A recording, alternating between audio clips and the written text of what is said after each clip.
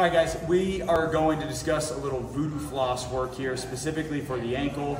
If we're dealing with maybe a little bit of an Achilles issue or calf issue, or maybe you've rolled an ankle, or just an ankle that is feeling maybe stiff, maybe feeling a little lack of stability, this one's going to be for you. So we're going to take some Voodoo floss here.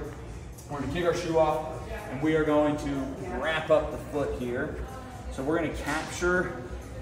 What I'm going to work on here is kind of prioritize capturing as much tissue as I can, kind of around the foot as well as around the base of the ankle. I'm going to leave a little gap in the band here at the base of the ankle. You don't necessarily have to. We can capture that entire aspect of the heel if you want. I like to get a little gap in there. I just feel like I can get a little bit more movement out of the ankle when I do that. But if you're feeling some stiffness or maybe some tightness right at the base of the heel here, then I would recommend capturing that aspect of the ankle. What I'm going to work on here is just working through some range of motion. I'm going to keep the toes kind of tacked down into the ground, and I'm actually going to keep a relatively passive foot here. So I'm not going to be overly active in my foot. The Voodoo floss by itself is obviously going to offer a lot of stability and structure to the ankle here. So I'm going to allow the tissues themselves to try to relax a little bit as I move them through some ranges of motion.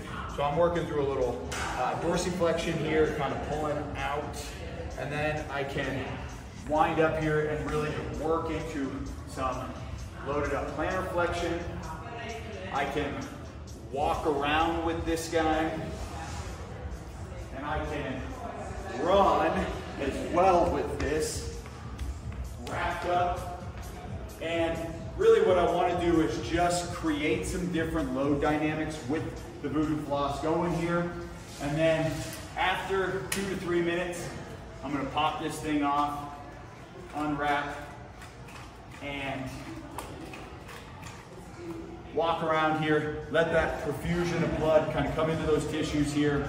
You can hit this multiple times a day. If we're coming off of an ankle sprain or something along those lines, I would really recommend hitting this, as often as you can here.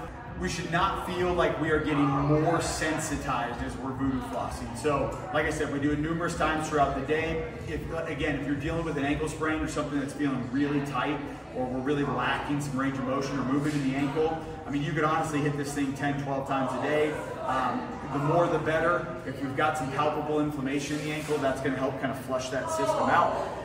If you're working a little bit more in a proactive standpoint here, hit this thing, a couple times a week. If you're running, or if you're jumping a lot, putting a lot of demand on the lower leg, just wrap up as a little bit of a proactive way to get some good blood perfusion into those tissues. Make sure we're staying ahead of the game. Voodoo floss on a regular.